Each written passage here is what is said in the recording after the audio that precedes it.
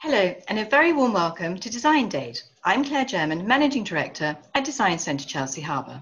In this virtual format, we're keeping our community engaged and inspired wherever they are. We're bringing together designers and industry insiders for some great conversations online. These days, getting a good night's sleep is never more important. And after a long grey winter, we're absolutely longing for some uplifting colour. So I'm beyond thrilled to introduce Dame Zandra Rhodes, a pioneer in the British fashion and textile scene, and Alistair Hughes, Managing Director of Savoir Beds, the company known for creating the ultimate in handmade luxury beds.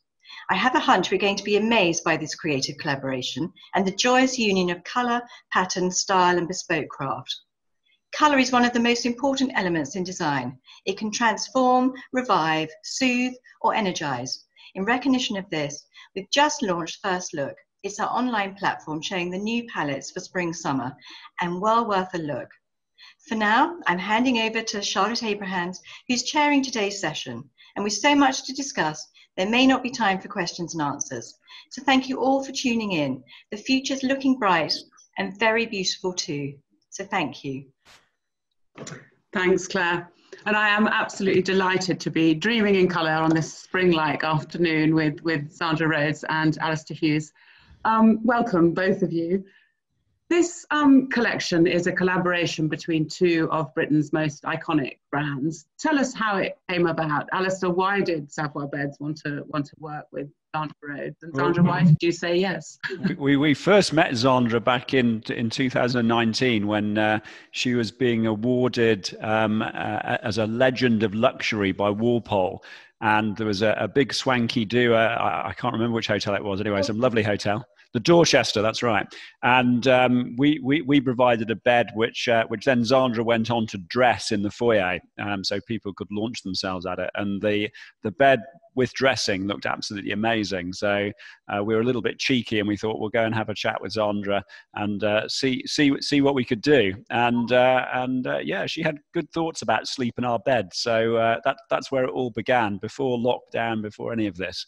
But it's been a fantastic collaboration. Absolutely. And Zandra, what drew you to this project? Well, I mean, it was only at this whole do and then this fabulous bed that you realise this is the ultimate bed, the ultimate luxury bed. I mean, you can see behind Alistair the picture because it was invented for the Savoy. And there's this wonderful picture of them carrying away the mattress. And it was just sort of like a lovely idea, a dream that came true. I mean, we got together with talks about how about I saw some of the stuff they've done where they do the incredible bed heads. They've done bed heads that have been part of the National Gallery pictures. I mean, they're real works of art beds. Mm-hmm. So it was a great compliment that they came to me to think of what sort of work of art would I like to create specially for the bed. And the design you chose was Field of Lilies, which is one of your most recognisable and significant prints. Why choose that one? It seemed to link with a dreamlike situation, you know, that I think that there's something about flowers, and I mean, I love lilies, and I'd been designing that first in 1973 in Japan, when Issei Miyake gave me a bunch of lilies at my show. Oh, right. And so it all stemmed from there. And then we got together with talks, and we came up with different ideas. But the collaboration was absolutely fantastic, because Zandra, as you can imagine, is just a bundle of ideas, not just colour, but ideas. And we had some fabulous Zoom chats, didn't we, Zandra, where you were coming up with all sorts of things. It's amazing that we've been able to, you know, we just sort of got together just before lockdown, and then it was a case that we could just get on with the ideas and exchange them over Zoom and over then send them over. I know. So it's been quite amazing that we've been able to get this whole thing together in this time. Absolutely. And just tell us a bit about the original Field of Lilies. We've got some really fascinating pictures of some of the original designs, because you first designed it as a fashion print. I first did drawings when I was given it in Japan, and Japan in 1971 was very sort of, you couldn't go anywhere, you had to sort of, because you know, it wasn't sort of, you can go anywhere in these days. So I started drawing this bunch of lilies in the hotel room, and then I came back and created the print, and the print went on to be some of my most notable dresses. And you know, it was just that it was ideal then to think of it like almost like a rainbow above your head. You'll see in a minute how we've done it for the whole thing. But so I mean, I just kept drawing all these lilies, and then in those days I was doing the prints all by myself. And then, as you see, we've used it ever since, and it keeps recurring, even though it's like a wonderful design that goes on living and now has become perfect for the bedhead. Absolutely, and it was worn by some major celebrities. I think we've got an image of I've got of that, haven't we? There's Donna Summer and Twiggy on the cover, Pat Cleveland with her daughter. And then in Absolutely Fabulous. No, not Absolutely Fabulous, the other one in America. Sex in the City, I think. Oh, Sex in the City. Yeah. Fabulous. She was wearing that when she went to meet Nureyev. Yeah, wow. So initially a fashion print, and now on a bedhead. It's a totally new version of it, because we've done it like as if it's a rainbow going over your, you know, around your head, and it's sort of springs out, so it's like a double rainbow. Okay. Lots of different colours, either in this amazing close cotton velvet or in a very lovely linen weave that's really lovely, and both the textures just are great, you know, because something like a bed, it's such a touchable thing. Yeah. You know, it's something that you've got to love and you're going to live with. Absolutely. And how difficult is it to translate a print that was designed for fashion into something that works for a home textile? I mean, presumably that's quite different in the way the repeat works. And oh, well, the point was you've just got to relive yourself into that situation and think, look at the different beds that I've seen them do, and think, what would I want the print to do? And then work it out to go round in the curve. You know, we did quite a lot. We did 4 different themes. This was just the eventual theme that we chose. So a lot of thought went into it, but it was even more perfect because of the lockdown, that you could concentrate even more, because it's not like you were going to be going anywhere. No, that's true. We've got some pictures of some of the sketches. And Alistair, did you let Zandra choose whatever print, or? Yeah, well, we Zandra showed us a number and we had a good chat about it, but we wanted something that she absolutely loved. But the other amazing thing, actually, and the great thing about having something designed specifically for a headboard, is that she was able to take into account, how people sit in the bed. Because often what we really want, I mean, as Zandra mentioned right at the beginning, that we've done a collaboration with the National Gallery, and we can use any of their paintings on the headboard. But of course, a lot of paintings naturally have the detail towards the bottom and something else at the top. Whereas for a headboard, we want the opposite, because you've usually got cushions or pillows at the bottom, and you want everything at the top. And so, Zandra was able to come up with something really fantastic, which allowed this magnificent rainbow to occur, and a lot of action at the top of the image, or the print, which just works wonderfully well on a headboard. So to work with someone who's able to think in that way and come up was really marvelous. Yeah, absolutely. And the craftsmanship, Savoir Beds is known for its craftsmanship, and every bed is made by hand to order. So tell us a little bit about that process. Essentially, we're quite different, I suppose, from most manufacturers in this way, in that we make each item, whether it's a headboard or a mattress or box spring, is made by one craftsman for one client. We only make to order. And that really suits the kind of thing we're doing with Zandra, where we do a digital print, which is a one-off. So each of these these headboard prints is made as a one-off. It'll vary depending on the size of your headboard. And if it had to be a real special, actually, we could even come up with a colorway that Zandra hasn't thought of yet. She put some thought into it. So we do some really special stuff. And then it literally is one craftsman using the best natural materials, putting this bed together including the headboard. And we find that allows us to use the best materials, and to have the craftsmen who are massively engaged in producing something, because it's no longer a boring job. You're not doing the same process hour after hour. You're varying the skills you use and so forth all the time, and we find it gives very best result. So here we've actually got Pat working, one of our craftsmen here in London. So we've got about 35 craftsmen and women in London, about a similar number in South Wales. So we employ about 65 craftspeople. And you can see Pat here working on the left there with the horsetail. We don't use foam. We don't like natural materials. We like natural materials that breathe incredibly well. Horsetail is the king of upholstery fillings, because it's both a fantastic spring. If you can imagine, it's straight to start with, and then it's plaited and gives this amazing curl, this great bounce, which is in your bed and feels fantastic, but also in the headboard. You can see just in the background there the fabric draped over, waiting to go on to the headboard he's preparing in the foreground. So it's not only a beautiful design, but actually a beautifully constructed piece of work. And you can see Pat there pulling that fabulous velvet in this case, with that just stunning green. I have to say, I love it. And I think green's always my favorite colors. That's why that color choice got chosen for the main photo shoot. I just love it so much. And how long does it take to make a bed?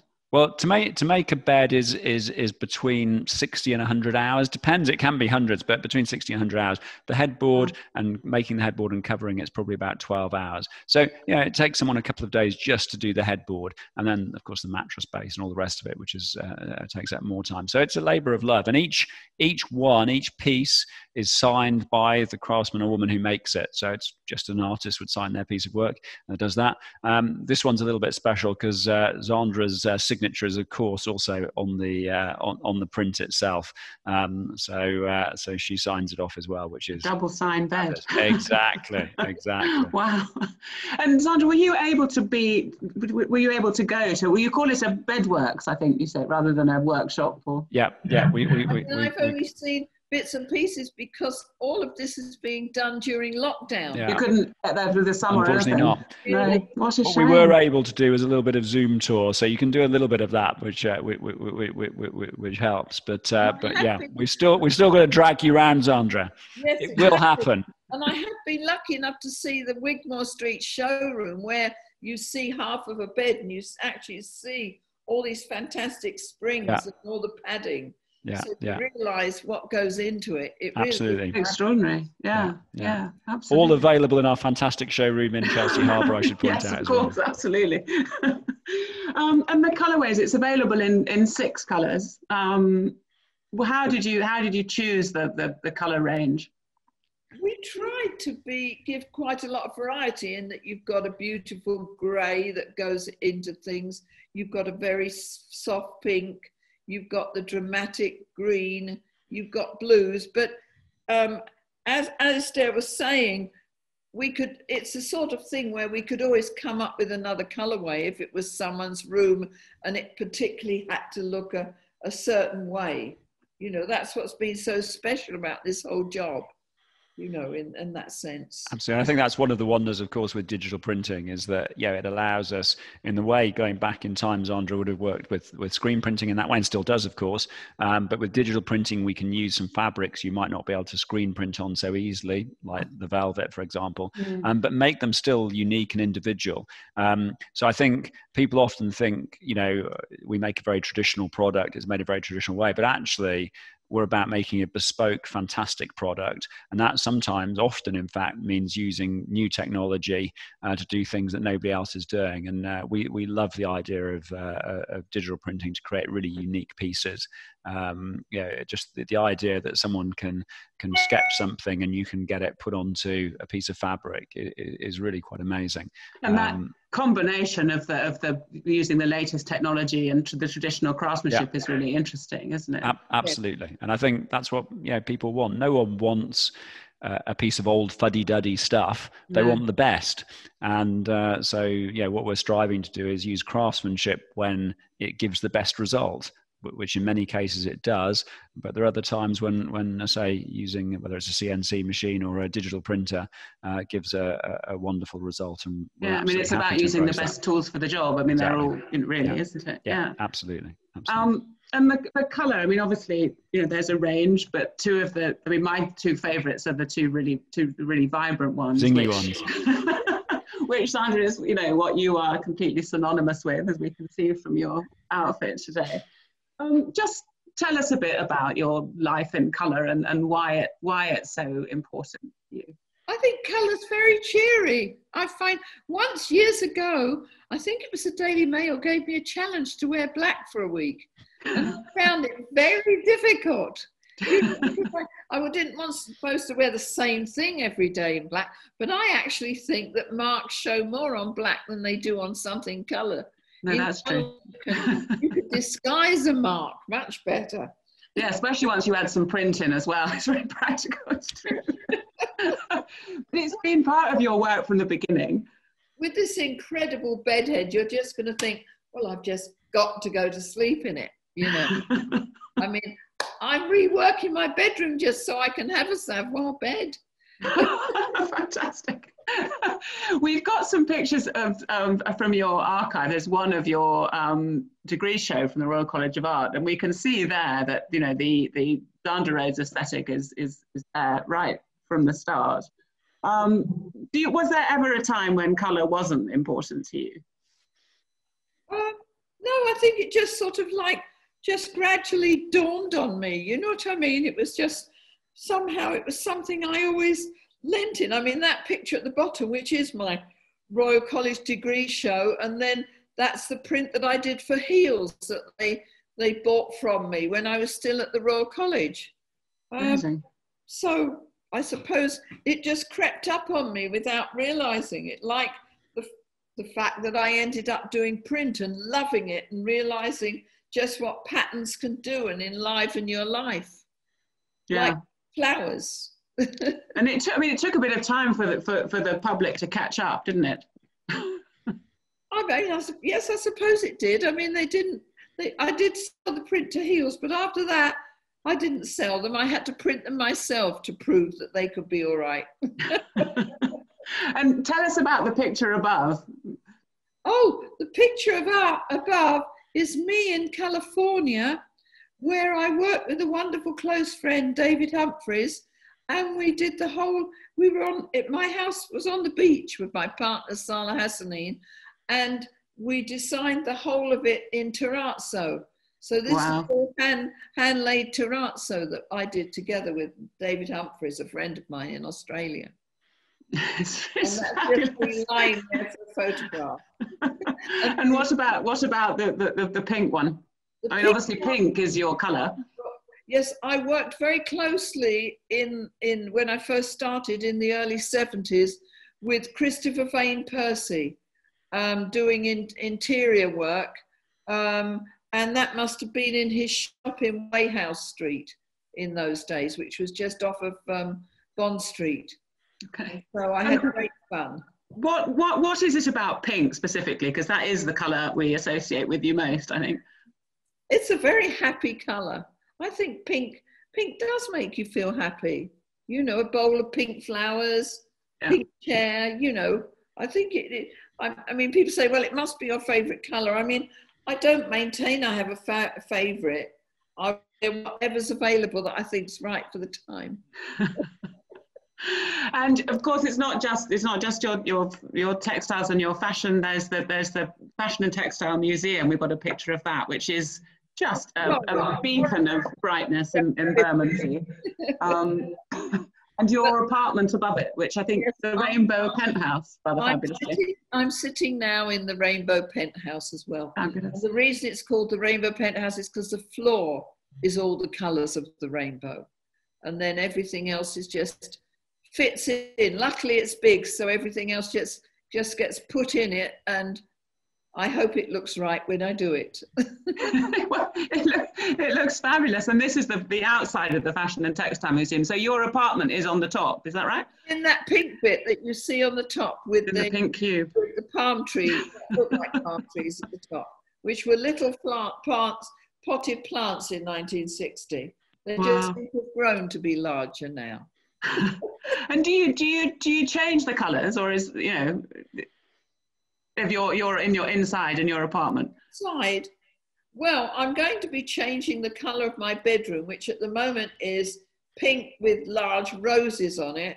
And I've got to decide how I want it to put in the Savoir bed. That's going to be the most important thing in there. Okay, and which colour are you having? That I don't know yet. I'm clearing the room so I can find out. And I don't have I think clearing the room could take some time, Zandra. That's my sense. Oh, it is taking time. And Alistair, is this the most colourful collection Savoir Beds has done? I can't say no, can I? No, of course it is. It is definitely the most colourful. But what's really interesting actually is that the design, of course, works fabulously in typical Zandra style, which is those really beautiful, bright, vibrant colours. But actually, it works incredibly well on a much more subtle level as well. It changes the headboard totally. So what's interesting is when you get the greys and the whites and the blues, it's a different headboard actually, really, really different. It looks so different in different settings. Yeah. So it doesn't have to be, if that's not right for the project, it doesn't have to be that kind of foghorn of color, as it were. It can be something more subtle, and it's equally beautiful. And what's also interesting, I find, is even the bright colors, actually the whole thing has quite a restful aesthetic, which is interesting because you normally associate these things with being awake, I suppose. Yeah. But actually, because it's got a dreamlike thing, I think it's perfect for a bedroom. That's really well. Quite a tall order, isn't it? Because obviously a bed, it's a functional thing as well as a centerpiece. How hard do you have to think about creating something that is impactful but restful? Well, I think it's changing. I mean, I think people are now more interested in impact. Actually, is what I sense. I mean, people are now treating the bedrooms as being more important, I think. I think there's been a change probably over the last 10 years or so in terms of bedrooms becoming, a much more important part of your house. Partly because, and it's been obviously during the time at the moment, everyone's perceiving sleep rightly as more important for their health and well-being and so forth. So sleep is incredibly important, and people have become more sleep focused, which is one side of things. But also, I think, even in the years leading up to the pandemic, as we've all become busier and more frantic, the bedroom has become much more of a sanctuary where people want to feel themselves and cocooned in their own place. And that doesn't necessarily mean, a somber kind of non-exciting place. I mean, let's face it, all the most exciting things happen in bed. So in fact, everything important in life pretty much happens in bed. People have really been thinking about bedrooms a lot more seriously, I think. So, I don't really like to call the bedroom the new kitchen, but maybe in a few years' time we'll be entertaining in our bedrooms as well. Well, we're apparently all working in bed, aren't we? I mean, yeah, absolutely. So you might as well make sure you've got a good one, I'd say. Absolutely. You could have the bright bed head, but you could still, as you'll see, I think you've got another picture of the actual bed when we did a press photograph, and we just used pale peach silk sheets, whereas you could have grey, that bit bright, so you'd be, there'd be peace that you'd against your body. That's absolutely, this picture, I mean, it's so fabulous. And for something that was conceived before the pandemic and then created during it, you've come up with a collection, and particularly in this colorway, that is so completely what we need at this moment. It's an extraordinary bit of serendipity, really. Would you say? You see the sheets, the peach sheets, and you could put that into a much more somber surroundings, and it isn't over bright when you think about it. No, and there's something very, very restful. It's to do with the rhythm of the pattern or something. It's the way it curves around on that piece. It's so lovely, you know. Yeah. Did you know that straight away when you were asked to create a collection? Did you immediately know it would be the lilies? No, we tried 4 different themes, and then we all discussed it together over Zoom. Of course. No, we had a number of things, but we just and from our side we just thought there was something so lovely and organic about the lilies, and I say that rainbow kind of effect, which I say does give actually an incredibly restful and kind of cocooning sort of impact, which is really incredible. And yeah, we have to say well, there were a couple of choices, weren't there, Zandra, that were at the top there, but yeah, in the end we plumped for this one. Exactly. Yeah. I mean, it is a triumph. It's you know, so beautiful and kind of joyous, and it's a bed which we all, you know, need to sleep well at the moment. And have other fun as well. Are you going to do another one? Are you going to do another collaboration? Well, I think we're always up for more from Zandra. Sure, it's the most fun collaboration we've had, I think, in terms of actually going through the process. So, I also know we were actually very, very lucky because there was a break in the lockdown for us to do the photography and so forth, and unfortunately we still limited numbers, of course, going to Zandra's marvelous penthouse, so I didn't get to go. But the delivery guys, I have to say, were bowled over Zandra. So I don't know what you did to them, but they want another collaboration. So they loved it, absolutely loved it. And no, of course we'd love to. And I think there's lots more potential to explore. And I say it's absolutely the most fun I've ever had on Zoom, working on Zoom. Well, it shows in the end result, I must say. Absolutely.